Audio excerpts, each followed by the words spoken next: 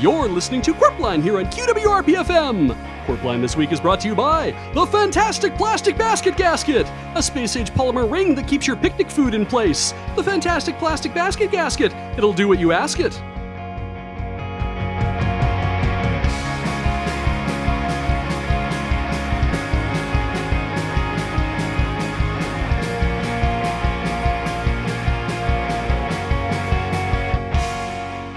Good morning, Nsburg. Big G Money here with A Train. How's it going, Alex? Feeling like a grindstone cowboy.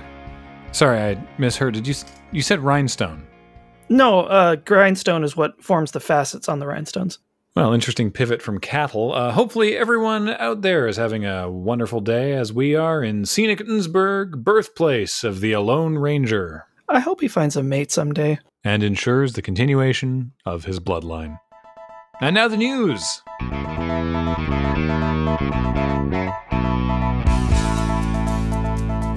Heads up to all local curlers, the Nsburg Concentric Curling Center is now being used on Thursdays for ice dancing capoeira, so if you've ever wanted to experience Nsburg's Tigris Littorius, Ginga on down. Can you say that? Thursday evenings to watch a sport described by UNESCO as an intangible cultural heritage. Just not the way we do it here. Hold up, don't they have their own padded rink? Why do they have to move? Thank you, Alex. That brings me neatly to our second news item. Fire gutted the historic Nsburg Iceworks last night. The ammonia-rich facility had been operating for over 100 years before it finally burned down. Jesus, is that what the exploding sound was last night? It sure was. According to a statement from Ethan at the Nsburg Volunteer Fire Department, quote, "We had 16 guys out there. Not to go in, though. We don't have hazmat equipment, so we just stood around appreciating the inferno." Classic Ethan. Yeah, a counter statement released by Squad Commander Michael Duke Hawthorne of the for-profit fire department reads, quote, "We would have been able to contain the situation much sooner, but we had to spend the first 25 minutes corralling the volunteer fire department and their marshmallow rotisserie from the blaze." Classic Ethan. And our main story, just about to begin, in fact, the mayoral race is underway this morning. Our listeners may recall that the results of the electoral reform referendum were found to be deeply unconstitutional, so according to Thurston County law, Nsburg will now be forced to hold the traditional mayoral race. God be with us. We go now to summer intern Derek, who is live on location at the starting paddock. How's it going out there, Derek? Hi, Graham. Hi, Alex. Isn't it a beautiful morning out today? Derek, we are indoors and it still stinks like ammonia downtown. Classic Ethan. Yep. Hello, gentle listeners. It's me, summer intern Derek, on location at the starting paddock for the Nsburg annual mayoral race. Whoa, no, not annual. This is like a one-time thing. Please, let it be a one-time thing. Hopefully never again, and ideally not even this time. Well, that's kind of a shame. All the candidates down here are raring to go. They're just foaming at the mouth. That's what we get for putting the start line so close to the compost bins. Well, in fact, Graham, all of the candidates have been making heavy use of those compost bins to feed their champions. Why would any raccoon around here need to be fed? The entire city's like a smorgasbord to them. Well, not if they live near Formosa Palace. They locked their dumpster last night. Now, gentle listeners, since we haven't had a traditional mayoral race since it was outlawed the first time, Rosemary from the History Museum gave me a set of 3x5 index cards on which she's written the rules so I can lead you through how this is going to work. I'll read them to you now. All candidates must choose a champion to represent them in the race. You may only choose a raccoon. If you cannot afford a raccoon, one will be assigned to you. All raccoons will be released within the starting circle, which is a 3-block radius around the town hall. They don't specify which one. I will assume it's the one where the mayor lives. The first raccoon that arrives at town hall and alights upon the mayoral throne will be crowned king of the mayors. Rosemary's index card doesn't literally say king of the mayors, does it? Well, to be honest, Graham, I set my index cards down near the starting paddock a few minutes ago, and all the champions ate them. Well, what I can remember is that the raccoon that arrives first on the throne wins, and so the candidate that they're married to is made mayor of Nsburg. Sure. So this is less of an electoral college and more of an electoral sports scholarship. Oh, guys, hang on. It looks like they're going to open the paddock. Terrific. Derek, tell us what you see. There's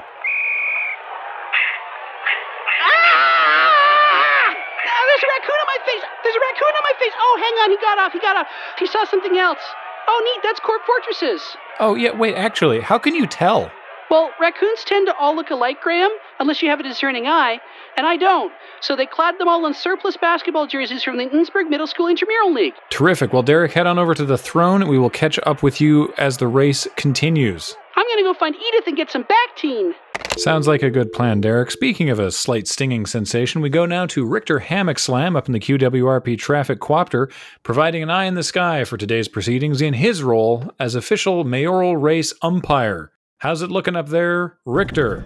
Well, Graham, you can just call me Papa Panopticon because I have an uninhibited view of every inch of this race course. I won't, and you can't make me. That's right, Alex. I have been declared race umpire as I am the most detached from those people on the ground and therefore the most qualified to provide an impartial judgment should the need arise. It's because you have a helicopter, Richter. That's what I just said, Graham. It is absolute pandemonium on the ground right now, but I can see clearly that number 27 has a distinct advantage over the rest of them at this point. I am going to increase his odds from 6 to 4, no, 2 to 1. All right, so it sounds like a frantic start already. How has number 27 been able to gain such an impressive lead so quickly? He's absolutely enormous, Graham. Excuse me? It all comes down to the uniforms, Alex. While the jerseys remain a standard size, the raccoons are a spectrum from tiny to chunker. And it turns out that those who are on the fatter side seem to be filling out those uniforms and having an easier time of it, owing to their ability to reduce slop and tripping hazards. Well, that certainly sounds like something a seasoned raccoon trainer would have picked up on. It certainly would be, Graham, but the last one of them passed in 1978 before managing to finish their memoirs. And with that information now on the board, I'm going to have to bump all raccoons under 5 kilograms down a couple pegs on the payout. The payout? Number 27 still looks like a good bet, so if you've got a Canelo for number 27, I advise you to hold on to your ticket. That said, 15 is expected to place, but it's anyone's odd for show. Wait, oh my goodness, someone has emerged from a dumpster and is now attempting to scare the other raccoons away from the direction of Town Hall. That's Richard Thurston III. It's Dick! He has a bag full of what appear to be potatoes. I'm unsure as to russet or Yukon Gold, but I am going to say at this point that I am holding bets until this situation has been resolved. Richter, are you taking bets? You're the umpire. You have a sacred duty.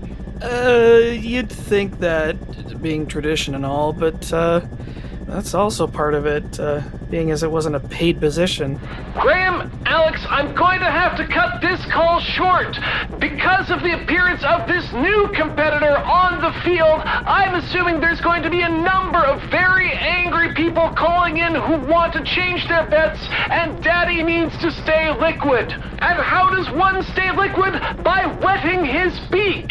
And who better to wet their beak than the person who is the most impartial in this situation, the race umpire. Back to you. Thank you, Richter. So, I guess that apparently it's fine that Richter is running the books for this, so we should really look into what Richard Thurston III was doing, hurling potatoes at the raccoons. I think it's perfectly clear, Graham. These results are about to get screwed by a big dick. Can we check in with Derek? Where is he at this point? Oh, thank goodness. Speak of the intern. Thank you, Graham. I will hold you to that. And yes, beleaguered and uninformed listeners of QWRP, it's Beatrice Landstrad, junior war correspondent, here on the ground, amongst the running of the raccoons. Off my foot! Beatrice, I'm sorry, could you keep the line clear? Yeah, we're trying to get an update on what's going on down there. Of course, Alex, yes, like the story of how Richard Thurston III, who is about 25 feet away from me, is trying to cheat at this horrible raccoon scramble that's standing in for democracy here. Yes, and we're trying to get Derek to tell us about that. Derek's in the first aid tent getting Bactine and orange juice, and I'm here 20 feet away from Dick and closing in. Oh yeah? What are you gonna do when you get there? Why, Alex, I'm going to get the interview that QWRP listeners deserve. Get off me, you shuffle cat! Yes, scram, away with you. Yeah, yes, I've got one for you too. Yeah, you can have two. I used to play softball in private school. I feel so alive again. That's a good arm, sir. But a half bushel left. Excuse me, Richard Thurston III, Beatrice Landstred, QWRP's acting intern in the field. What are you doing with those fingerlings? First of all, urchin, these are highest quality import King Edwards. And second of all, I don't have to answer to you or anyone else. Soon I'll be mayor. Ralph, 10 meters, number 12. Fire! Aye, sir. That's my old number. Shut up and throw. Counterpoint the first. I am no longer an urchin. I'm a Berg Scout with honors. And counterpoint the second. Once you become mayor, you'll be more accountable to the media, not less. Oh, I see you there, number 44. I've got a nice round snack for you. Well, as you can hear, QWRP listeners, Richard Thurston III is not only trying to unduly influence the mayoral race, he's doing so right in front of my microphone, which is certainly a strategy. But, here we are with his toady, Ralph, who's holding the potatoes. Am I being detained?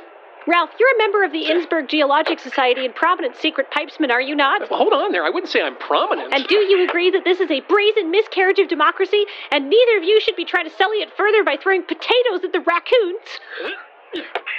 Look, the thing about working for Dick is that he does all the dirty work and I'm just left holding the bag. Ralph, my bag's dry. Give me another potato. Well, we're out of King Edward's tubers, but we can move on to Plan B. Ah, yes, I've been waiting for this. Oh my God!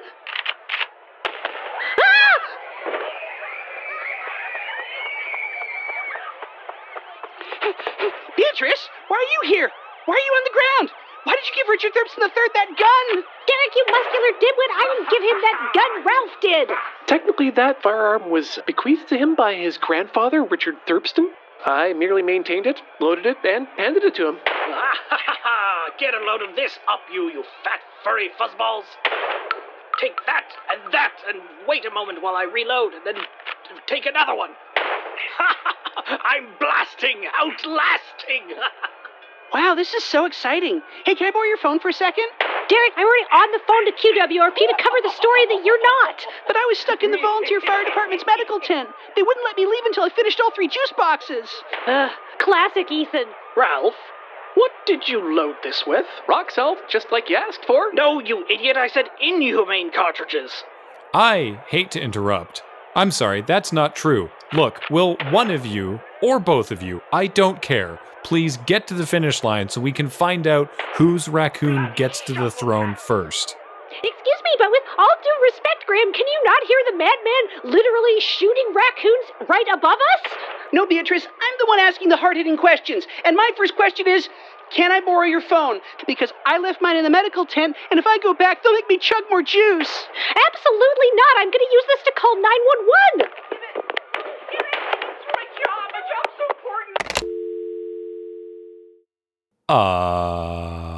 Well. Never a dull moment in politics, is there? I guess we're going to assume that Derek is on his way to the throne, and we will catch up with him whenever we can. Let's, I guess, check back in with Richter to try and give you at home the most updates we can on this developing situation. Richter, what are you seeing up there? And with the first 2 raccoons already in the building, number 15 is cresting the top of the stairs like some sort of non-infringing Bostonian boxer. And I want to point out that that's my old number. Wasn't that number retired due to misconduct? Unfortunately, due to the skylights of Town Hall, I can only see about a quarter of a foot. And that foot has now moved outside of my vision. Back to you. Thanks, I guess, Richter. We still haven't heard from Derek, so we'll go now to Edith Slump, who is on location at the town hall. Hello, Edith. What can you tell us? Well, Graham and Alex, I can tell you that if you're down here at the town hall, you're going to want to avoid the dank Ruggington Scotch Ale, because you can really taste the peat. Wait, Edith, aren't you at the town hall? Yeah. And they have great drink specials. And the Scotch ale I mentioned previously, which should be avoided at all costs. She's at the town hall. Edith, we really need some sort of update about what was happening down there. Oh, don't worry. I've got you covered, Graham. I've been pre-gaming since 7 a.m. in anticipation of this. So first of all, I can tell you that the Shuffle Cat is your pretty standard bourbon-based cocktail, and I give it, I don't know, how many thumbs does a raccoon have? 2? 4? That many thumbs up. I've had quite a few. They're good. Next up they have the Tail Ringer, which is one of them layered Kahlua shots, and I can tell you that does not sit so well if you've had like 6 Shuffle Cats. How many thumbs would you give that one? How many thumbs does a raccoon have? I think technically they have 0 thumbs. That seems appropriate for this drink. Edith, can you get to the town hall where the finish line is and tell us what is happening? Gonna be completely honest with you, Graham. The room might be moving faster than I am at this point, but I'll give it the old college try. Excuse me, can I get this to go?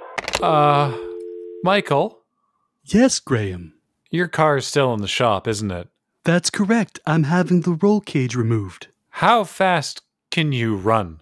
Oh, I'm not a man of any athleticism, Graham. Well, it's come to this. Gus, gas up the ham van.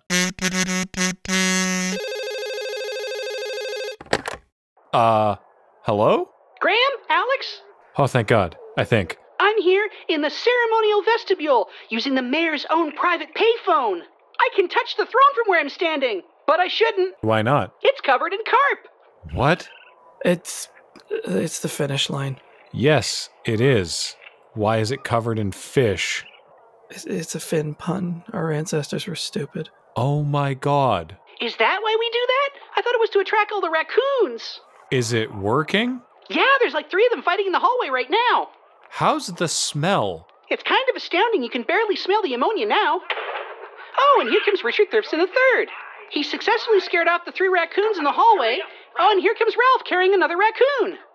I wouldn't have been carrying the raccoon with my face, but I guess Ralph's thirsty for juice? No, left, you idiot, left. Walk forward. Coming up.